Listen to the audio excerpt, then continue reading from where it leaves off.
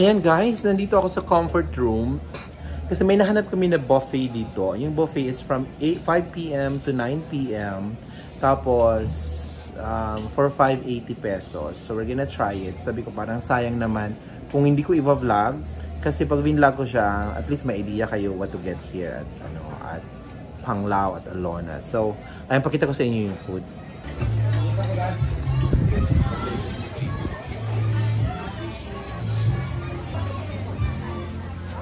Parang ito yung soup, guys, the soup. Tapos may mga bread and butter. Tapos ito yung butter. Ito yung rice. Tapos ito yung pasta with vegetable soup. And then pork. And then fish. And then, sorry ko yan. And then, ito, noodles, pasta, and then shredded pork with mushroom. Ayan. Tapos ito yung dessert. Ayan. So, we'll try. I'll tell you kung kamusta naman ang lasa. Ito yung kinuha ko guys. Like, I have pork with cream. That's a soup. Masarap yung soup. And then ito yung may pasta, may rice, pork and sausage and fish. Ayan, tingnan natin. Ayan yung tsura dito sa resto. Ayan guys, sorry I ate fast kasi parang nagutom ako. So, napakita ko naman na ata yung mga ulam. And out of all of them, ang pinakamasarap is the sausage, which is something that's very new to me. Something that is a surprise because I never liked sausages ever since. Even though sausages, imported sausages from Europe, I just simply don't like the taste. But this time, this sausage is so soft and flavorful with basil. So I like the taste. And for me, out of all the viands I ate, yun yung pinakamasarap, yung sausage. Now, ang kinakain ko ngayon is parang mga cold cuts with salads like carrot salad and potato salad and cheese. So parang wala lang.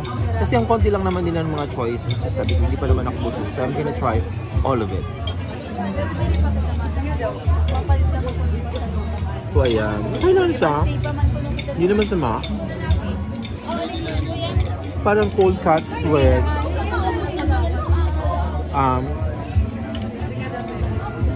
vegetable salads like carrot and potato and everything and tomatoes and then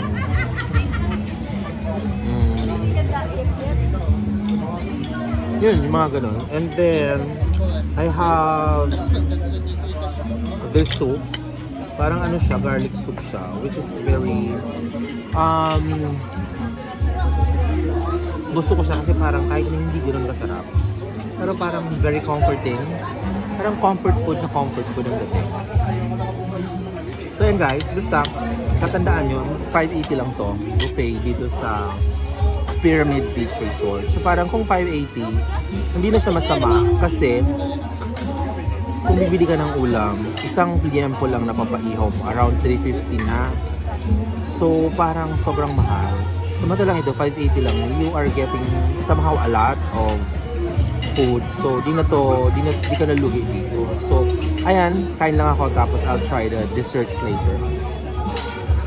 So ito na tayo guys sa dessert portion. We have lemon cake, we have macaroni salad, and we have this. Ano tong isa te, Peps? Ito?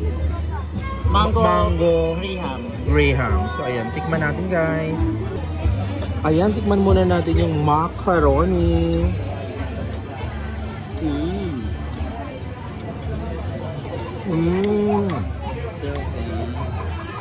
Very hot naman vlogger, may tattoo. Yung macaroni nila is not the chicken macaroni type. Ito yung parang salad. Fruits and macaroni. Para siyang fruit salad. Yan lang. Pagkaka-macaroni. Tignan natin yung lemon salad. Yung talagang limonsito siya. Nilasang lemon naman talaga siya. Tikman naman natin yung mango gram.